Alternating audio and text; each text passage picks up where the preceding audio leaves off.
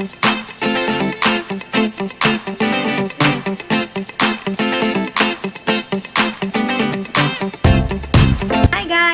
back to my YouTube channel, and it's me again, Rhea of sugarsmile.info.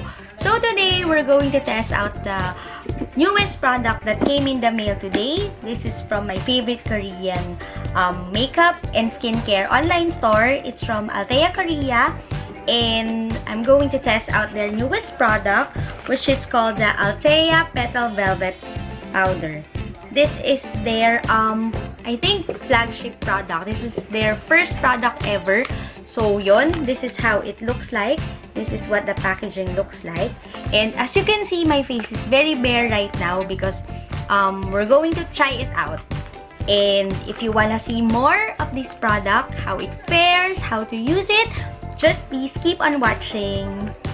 The Althea Petal Velvet Powder is their newest product range, and this Debuting Beauty is a translucent powder that sets makeup and leaves behind a silky finish to the touch. It is infused with oil from Althea seeds, and this powder works to keep sebum production at bay without drying out the skin for a radiant fresh look, all while giving out a gentle scent.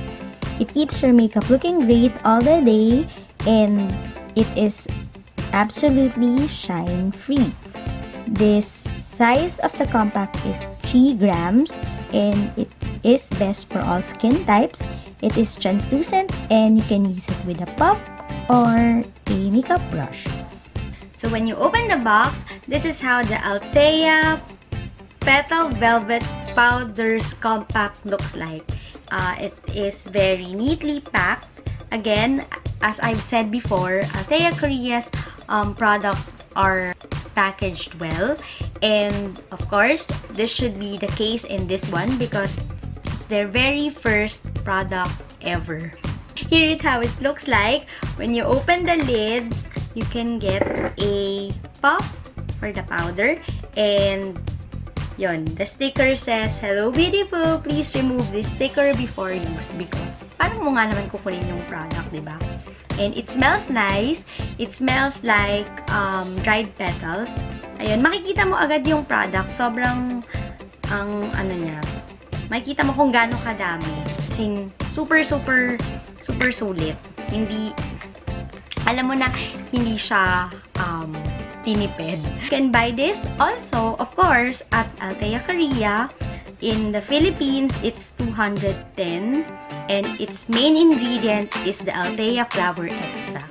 First thing that I'm gonna put is the Vanilla Co Primer. You can also buy this at Althea Korea. Actually, everything that I will use today, you can get from Althea Korea.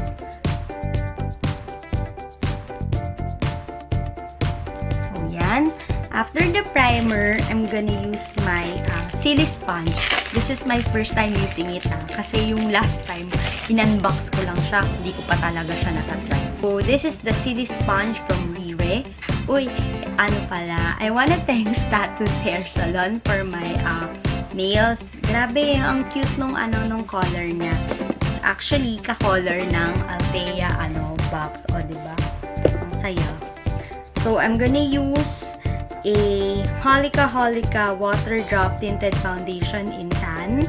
This is one of the products in my haul last time from Althea Korea kasi nga nag-celebrate sila ng second birthday nila. Thank you Althea Korea for trusting me as always, and ayun.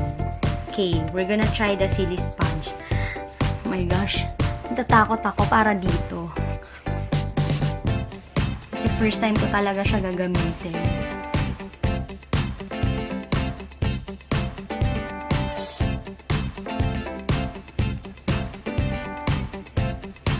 So guys, this is me with my foundation. And ganun pala yung silly sponge, no? Parang, siguro kailangan konti lang yung product na gamitin ko kasi medyo parang sticky siya sa face or something.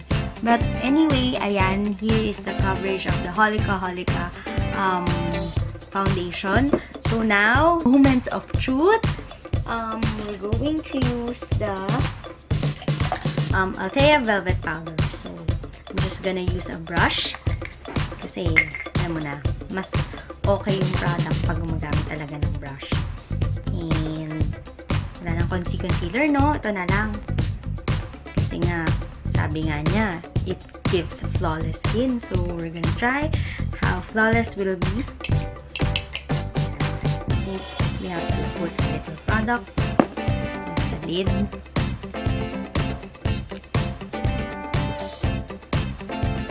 Ang bango, amoy petal flowers talaga.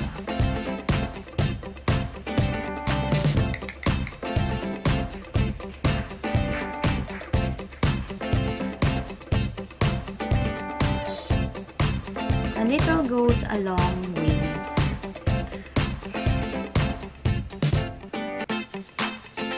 Hindi mo kailangang maglagay ng maraming product para maging velvet and smooth ang skin mo. And grabe, no? Parang ang konti pa lang nang nalalagay ko, pero nagiging flawless na yung, parang nagiging poreless na tayo. Nagiging Korean skin na yung face natin. So guys, again, here is the final look for the Althea Korea's Petal Velvet Powder. This is how it looks like. As you can see, yun nga, shine free na tayo kahit medyo mainit, medyo fresh looking yung face natin. Nag-oil control siya. So, I hope it can last the whole day. I'm actually betting on it kasi I know that Althea Korea's products are very much effective. Last points na lang, it is available at Althea Korea, of course. Althea Korea Philippines, yung price niya is 210 pesos when you buy it in their website, or you can also download the app. Nandun lahat ng mga information about this newest product. It creates satin finish that mattifies without hydrating the skin. As you can see, medyo harsh yung light na napupunta sa face ko, pero it feels soft and it's very, very lightweight. Hindi mabigat yung pakiramdam na parang ang dami-daming nakalagay sa face ko.